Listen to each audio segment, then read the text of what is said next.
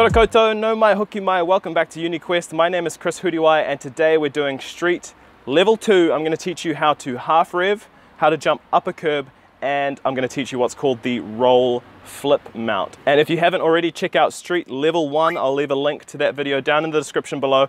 And with that said, e haere ana tātou, let's get going. So first thing we're going to be looking at today is the half rev. There's two ways to do a half rev: riding fast and just popping into the air like that, or really consciously pushing down on that front foot to create that half rev. The half rev is a really easy trick, and often people add the half rev to their regular bunny hop without even realizing. So the first thing I want you to do is observe your own bunny hop. Make sure that when you hop, your dominant foot stays in the front. There's no switching of your front foot from the right foot to the left foot during the hop. Everything stays nice and stable. If you're not able to do a bunny hop without adding that half rev, go back to the previous levels and master the bunny hop first. I'll leave the video link down in the description below. So the normal technique for a bunny hop is to have your legs straight like this, cranks nice and flat, legs straight. But now for a half rev, what we're going to do is add extra pressure onto that front foot and try and relax with that back foot, allowing that half rev to tick over like this. So make sure grab the seat nice and firm, just like a regular bunny hop, but we're going to push down on that front foot. And just be aware you're going to land and switch with the opposite foot in the front. Might feel a bit weird at the start, don't worry about it, you'll get used to it. If getting the full half rev is too difficult, too much to wrap your head around, just try to do a little quarter like that, just a little bit of a rev, and slowly work from there. If you are practicing quarter revs as a warm-up for the half rev, just keep in mind it's really not a good idea to build up a habit of landing with your cranks vertical. You really want to keep that horizontal alignment. So try not to do too many quarter revs, just use it as a tool to wrap your head around doing a half rev. Thinking about consciously adding pressure to that front foot, relaxing the back foot, timing it all up together can get very confusing. The main way that I see a lot of people learning this trick is to just ride as fast as you can, bunny hop, and try and relax, naturally let that forward momentum create that half rev instead of you having to consciously do it yourself. So just ride fast, pop into the air and try and relax, continue pedaling, just like that. If you're still struggling, grab onto your assistants. This really helps if you are struggling to wrap your head around this whole adding pressure to the front foot, relaxing the back foot. Create the pressure for the bunny hop with that foot. You're just going to push down as hard as you can on that front foot, relax with the back, grab on tight with your assistants, grab on tight onto the handle, and not much else can possibly happen besides a complete half rev. Just like that.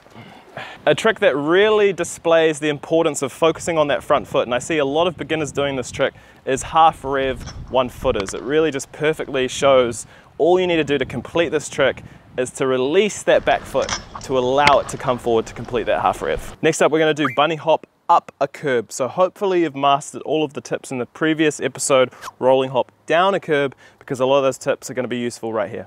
If you want to build your confidence before trying an actual curb, try find something a little bit smaller. It doesn't matter what it is. I found a little piece of wood right here, and it's going to be perfect for someone's first ever bunny hop. So there's a few different ways to do this. You can do it rolling, riding directly into it, then bunny hopping, just like that. Or you can do it static, starting on the spot, bunny hopping on the spot like this, next to the obstacle, and then up. And then the two main differences would be jumping sideways like this, versus jumping forwards like this. For your first bunny hop, I definitely recommend jumping up sideways like this. You'll find that when you jump forwards like this, to comfortably get onto the obstacle, you actually have to cover quite a bit of extra distance in comparison to if you're jumping sideways like this. A lot easier to comfortably get your tire onto the obstacle. So if you're a beginner and it's your first time jumping up something, I definitely recommend starting out sideways and then slowly move to jumping forwards a little bit later on. Now what we're going to focus on is using our pre-hop to get some extra bounce to give us that height to get onto the obstacle. So just like this, I want you to be bunny hopping on the spot like this, and then what we're going to do is we're going to take a hop towards the obstacle, and we're going to use that hop to compress our tire into the ground to give us some spring, like this.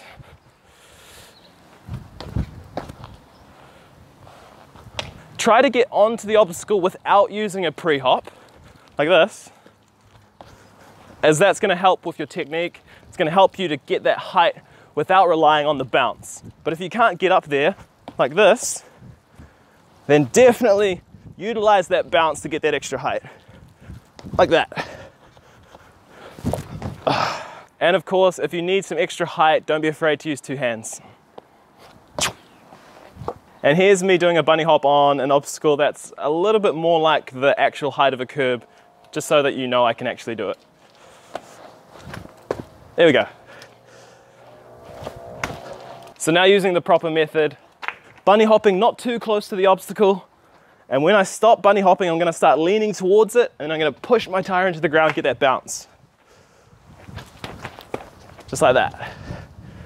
May as well grind this little rail here. And finally, really important that we get this right from the beginning. Which hand are you gonna use and which direction, okay? So I use my right hand and I jump away from my hand that's holding the seat, okay? I jump towards my free hand, okay?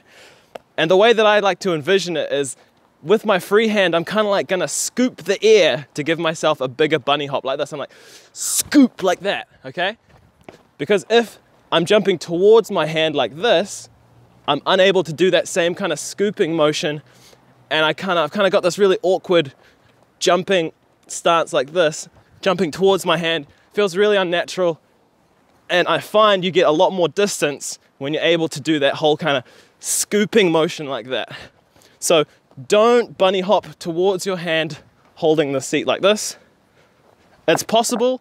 A lot of riders do use this technique without any trouble, but I mean, you can do it however you like, but I really do recommend you get used to this whole kind of scooping technique. You might be struggling with your run up or getting the timing right when it comes to rolling into the obstacle and then preparing yourself to actually try the bunny hop. If you're struggling with that and you really just want to pass this level, or you really just want to try jumping onto something, just try mounting next to the obstacle. Don't worry about riding, don't worry about bunny hopping before the jump. Just try get on, free mount, and then directly try jump up.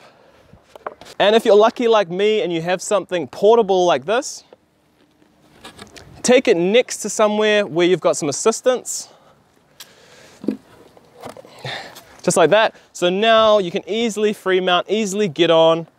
And you don't have to worry about that process, just so we can specifically focus on practicing the jump onto the obstacle. You can get off, grab onto your assistance, just like that, over and over and over.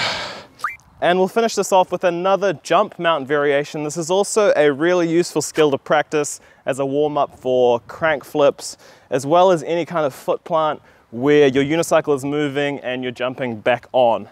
So it's just like this. Use the same hand you use for bunny hops, holding the seat.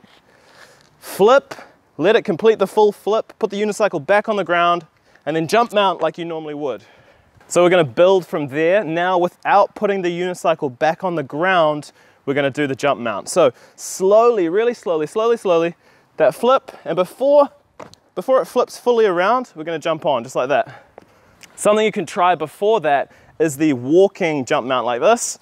Just getting used to adding a little bit of motion, a little bit of something before doing that jump mount. And then you can turn it into walking into the roll flip mount, just like that, really smooth. You don't have to land on the pedals. You can land on the cranks like this. And then just hop on the spot like that if you're comfortable with bunny hops. And it can also be quite scary landing directly on the pedals like that. It can be quite scary.